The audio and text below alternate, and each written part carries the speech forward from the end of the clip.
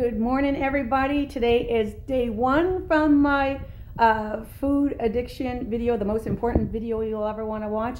If you don't, or if you haven't seen it, I'm going to put it in the comments below. Or going to link it to, no, not in the comments, but I'm going to link it in the description because I don't know how to link yet in the videos. So enough is said about that. So I'm very proud because I came home last night from my choir and I got one more lesson left. It's not lesson. There's 95 women in a choir, and my voice is getting better. You understand it's been raspy with all the flus and stuff. So when I got home last night, I wanted to eat because my nighttime crazies is what I call it with my food addiction.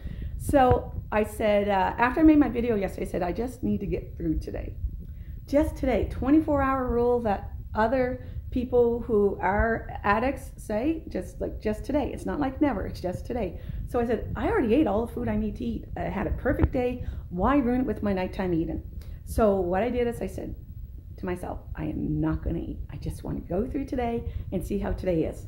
Well, in one night, because my body's so full of toxins, it's going to take 3 days to get rid of them. And it also, you got to know that the first 3 weeks when you're on any weight loss journey, you're going to have big numbers. So expect that, because that's just the toxins leaving your body.